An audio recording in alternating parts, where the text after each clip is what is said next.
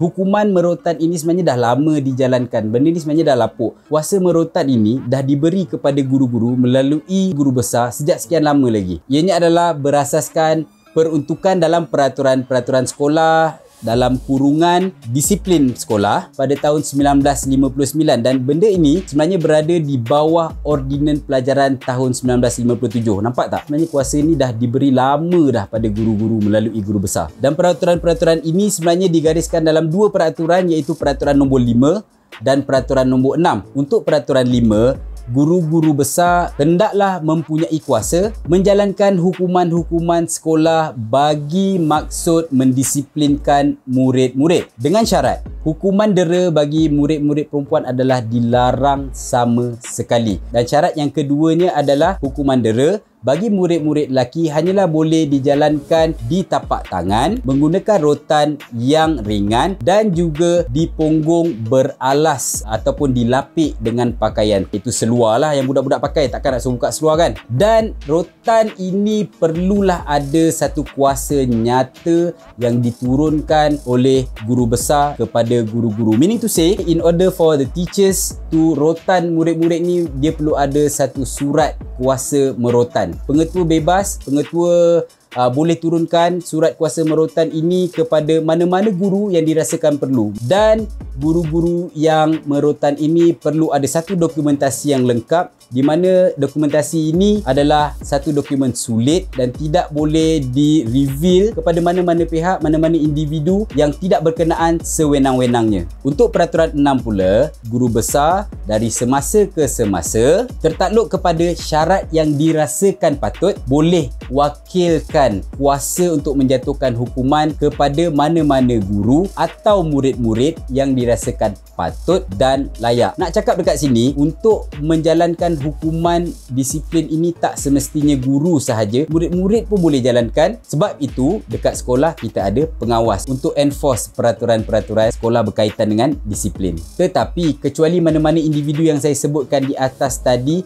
tidak ada mana-mana individu yang boleh menjalankan kuasa itu melainkan mendapat arahan yang tertentu. Baik, seterusnya garis panduan merotan. Jadi sekarang ni ada banyak mitos yang kita dengar, tak boleh angkat tangan tinggi lah, kena kepit buku dekat ketiak lah dan macam-macam. Apa yang digariskan di sini adalah yang pertama sekali, pengetua atau guru-guru yang menjalankan hukuman tersebut perlu sedar bahawa hukuman dijalankan kerana kita nak mendidik. Ianya bukan untuk merosakkan murid-murid itu dari segi fizikal dan mental ataupun sebab rasa sakit hati ataupun sebagainya lah yang dirasakan tidak perlu. Tak semua kesalahan boleh dirotan.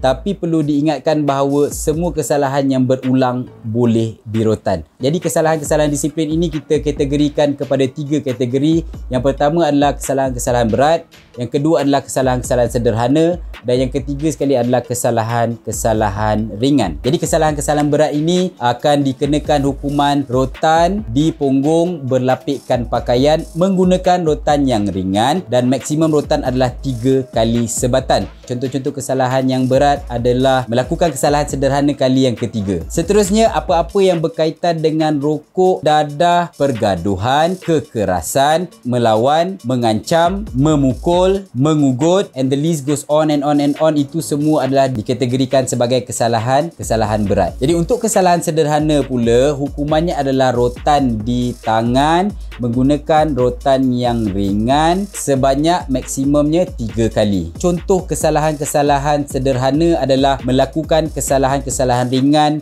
melebihi 3 kali, menipu, meniru, tidak amanah, ponteng, tidak hormat guru, tidak hormat lagu kebangsaan dan vandalisme. Itu semua kita kategorikan dalam kesalahan-kesalahan sederhana, dan banyak lagi sebenarnya. Dan untuk kesalahan-kesalahan ringan ni selalunya kita akan bagi amaran dan kita akan rujuk kepada kaunselor lah untuk diteruskan dengan sesi-sesi kaunseling. Contoh-contoh kesalahan ringan ini adalah seperti membela misai dan janggut, rambut berfashion, datang lewat ke sekolah dan sebagainya. Sebab itu, bila ada murid-murid yang rambutnya panjang, ada misai, ada jambang, kita akan bagi amaran dulu. Dan kalau amaran tu tak jalan juga 3 kali, terus jadi kesalahan sederhana, boleh rotan. Kalau ulang lagi 3 kali, terus jadi kesalahan berat. Sebab itu saya kata tadi, awal tadi, apa-apa kesalahan yang berulang kali boleh jadi kesalahan-kesalahan yang boleh dirotan. Biar tak pandai, asalkan beradab.